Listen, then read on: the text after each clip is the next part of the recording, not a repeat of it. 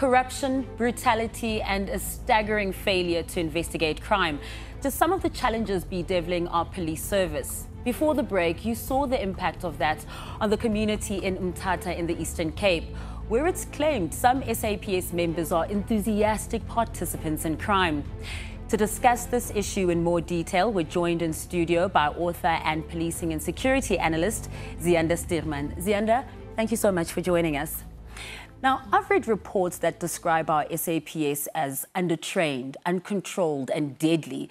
Is that a fair assessment? So I think really the question, particularly of training, is an incredibly nuanced one.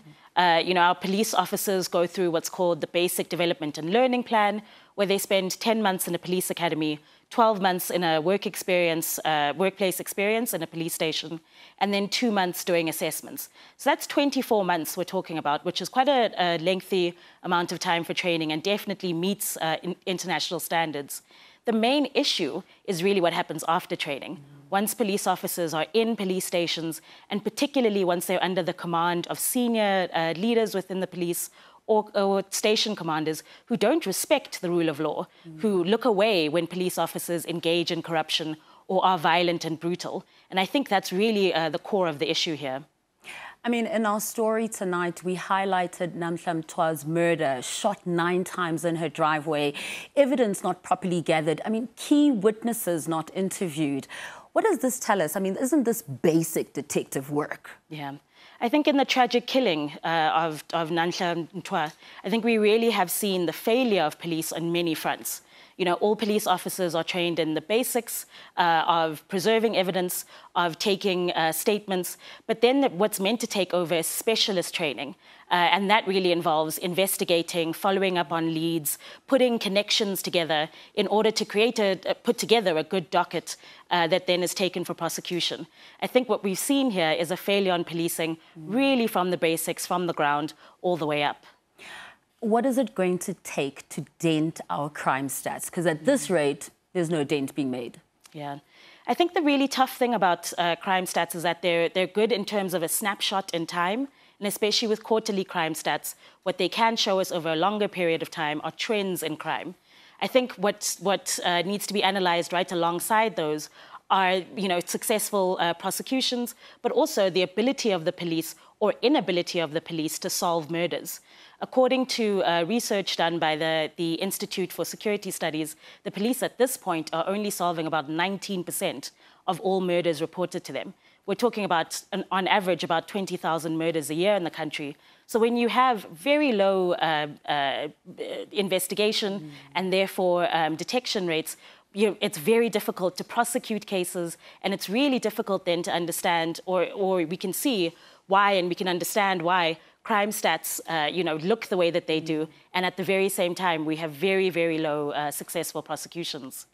We heard from our case studies in that story before the break how they've lost confidence in the police. When we report about complicity of certain SAPS members, who should those communities then turn to if police officers are also allegedly complicit in these crimes? What we really need here is consequence management. Yeah. What is failing really from IPID or the Independent Police Investigative Directorate is real teeth and real grit to their work. And what that should really mean is that police officers do not feel that they have the impunity to act the way that police officers were described in the story earlier. We really need to see both IPID stepping up, but at the same time, police leadership at every rank across the board taking responsibility for discipline and accountability within the service itself. Right now, it seems like it's so brazen. Why is it able that there's corruption at the door of the police station? I think a lot of that really has to go, with the fact that discipline systems have fallen apart. You have the police minister whose real job it is to create policy that puts in accountable measures for police officers when they are brutal, when they're violent, and when they're corrupt. And when you don't have, the police minister or even the National Commissioner for Police making sure that those policies are in place, that those systems are in place, that IPID is supported, all of that turns into an ecosystem or an ecosystem collapse that really allows even the basic, examples of corruption to take place with absolutely no consequences. I mean, does IPID even have enough teeth to handle this? The short answer is no.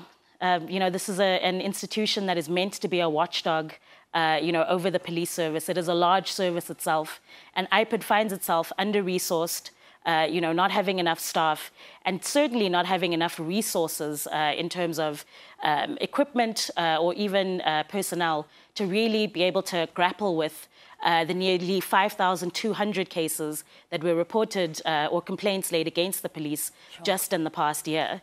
We've now recently seen that there are 11 satellite stations or IPID stations that will open across the country. But essentially, IPID has been underfunded and under-resourced since at least 2015, and it still hasn't recovered to this point. So if they aren't able to police themselves and IPID is fighting a losing battle, how do we then hold our police to account? Yeah, I think it really starts with the political leadership of the police. We have a police minister whose job it is to be accountable to both Parliament and to the people. I think what really this means that your average citizen has to make this an important issue for them in elections going forward. We have an election in 2024, and I think it's vitally important that this becomes an issue that we all care about and that we rally around. I think there's also, some level of individual work that can be done, whether it's supporting civil society who's trying to hold the police to account, organizations like Corruption Watch or the Social Justice Coalition. That sort of work, the work that they do to keep police on account is really, really important. And lastly, not to engage in corruption ourselves. The more it happens, the more that it's amplified and the more profitable it is. I think the more difficult it is to get rid of.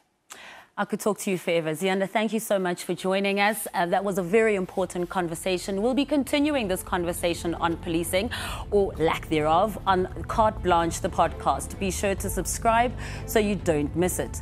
Thanks for watching. Have you heard about our new podcast?